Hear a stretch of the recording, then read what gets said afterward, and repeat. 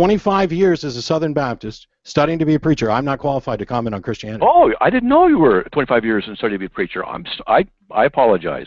I had no idea. Seriously, I didn't know. So let me test you then. Let's see what you do know. Okay. I'm not interested in that right now. Oh, okay. So I want to test to see if you really know what Christianity is, because when I hear you say things like this, it tells me you don't. In a no true Christian fallacy. You jump all over the place pretty quickly.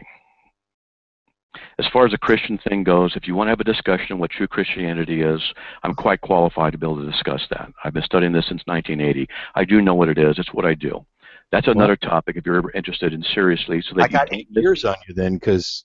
So that you don't misrepresent Christianity again, because you've done it a couple of times. No disrespect meant, but you have. You've misrepresented the issue of denominational differences.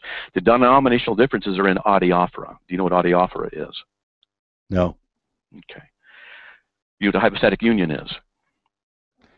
No. Communicati idiomatum. The difference between justification, imputation, sanctification? No. Starting to be a preacher. Okay. These are the basics of the Christian faith. Okay.